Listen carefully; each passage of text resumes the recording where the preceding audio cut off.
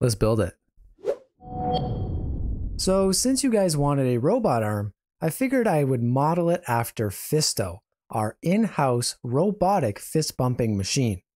Oh yeah, I'm missing the best part. Fisto provides the best fist bumps around, or beatdowns, it's the user's discretion really. Well, to rig this guy, we're going to need to add some bones. I don't want to fight for visibility of the bones either, so I'll make sure in front is checked on, and I'm also going to turn on the axes so I know the bone rotation. I'll just rotate this bone to align its local rotation with the global rotation so that we aren't getting any funky stuff either when we want to rotate this bone in posing. Finally, I'll call it root since I want it to be the parent bone of every bone that's to come afterwards. Now in edit mode, I'll duplicate this bone and use it for the arm 01 mesh. I'm going to position my cursor at the ends of each side to be able to snap the head and tail of my bone to them. This is just a quick way to help me position the bone. Next, I'll extrude a new bone from the tail of the arm 01 bone and snap it to fit the arm 02 mesh. Now we can see how this parent relationship is going to work. When I rotate the bottom arm, the top one will move with it. We can also move the top one independently. However, there is no relationship right now with our root bone, so to fix that, I will select our child bone first, then the parent bone, and hit Ctrl P, keep offset, because I don't want the bones to snap or connect together. So now when we move the root, everything's going to come with it. Now, octahedral is feeling a little clunky to me right now, so I'll change the display type to be stick. To develop the first half of our piston, I'll duplicate the top bone and position it exactly like we've been doing so far. Switching the transform orientation to normal, I'm going to want to position the tail of the bone much closer to the head because we're going to be using constraints later on that rely on the tail position.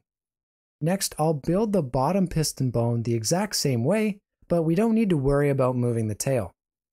I'll also add a second bone in the same position as this one, and I'll call it target, which I'm going to want to bring down to about halfway. Checking parental relations, we can see that these bones were naughty children and therefore inherited nothing. So by selecting them both first and then our arm bone last, I'll hit Ctrl P, keep offset again. Now everything should work as intended. So now that we have our skeleton developed, we need to actually add some skin to these bones, which I'm now realizing may be why they call it skinning. There's several ways that we can go about doing this. However, since this is a simple rig, I'm just going to bind everything 100% to each bone. I'll first select the mesh in object mode and shift select the rig itself. I'll then go into pose mode, select the bone I wish to attach to, and hit Ctrl P, bone. This will just attach my mesh selection to that bone at 100% influence. From here, it's a matter of figuring out which bone you want to control which mesh, since the process is exactly the same. I'll parent the arms to the appropriate bones, as well as parenting the pistons to the two piston bones. Don't use the target bone yet though, because we're going to use that in a minute. Now, when we go ahead and pose our bones, you can see it's starting to move our robot. Pretty sick, right? But we've got some hiccups with our pistons, which we're going to be able to solve by using constraints. Yes, constraints are spooky, but broken pistons are spookier, so let's fix it. We'll start with the top piston. There's several ways we could do this, with two ways in particular that I'm going to show you. The first way is by using a damped track constraint. We need to select a target, being our rig, and then a specific bone which it will look at. This is where we will use the target bone. I've made sure to set it to the Y direction, which the local bone rotation is pointed towards. Now the top piston will face the target regardless of its position or parent rotation. Now an issue with using damp track is that we may be able to run out of piston or even pop the piston out the other side of the mesh.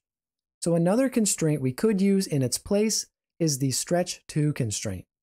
Instead, this will stretch and distort the mesh within the confines of its bone and the target bone. Now, if this piston is textured, take note that this will stretch those textures. Otherwise, it is a pretty handy constraint that takes care of those clipping issues for us. I'll make sure to check on volume min to reduce the stretch distortion, and that's about our top piston done. For the bottom piston, I don't want it to actually stretch itself towards the top piece, so I'm fine to use a damped track constraint. I'll just target the top bone there, and pretty easily we've got ourselves not only a working piston, but a pretty capable rig.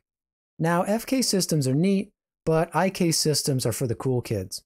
I'll extrude a new bone out from the top arm and clear the parenting with Alt-P.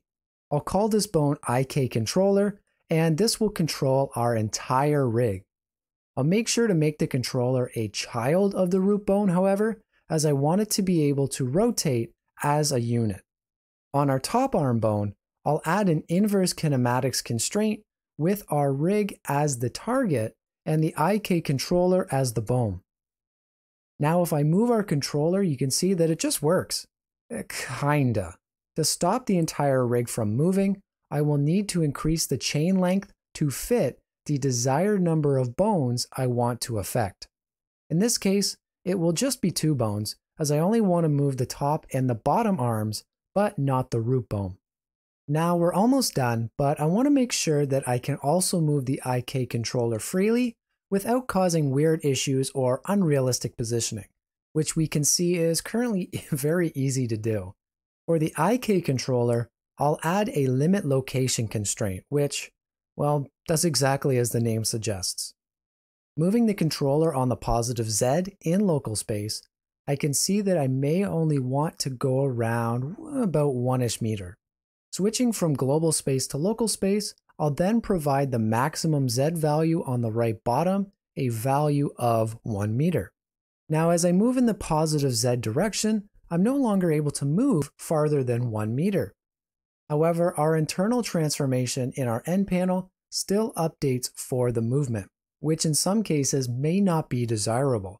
To turn that off, all we need to do is check on the For Transform button, and we can stop those transforms dead in their tracks. For the local X direction, I want there to be no movement whatsoever. This one is easy enough. I'll select both the max and min values and leave them at 0. Alternatively, we could lock the X-axis in the end panel, but I'd rather keep all constraints in one place.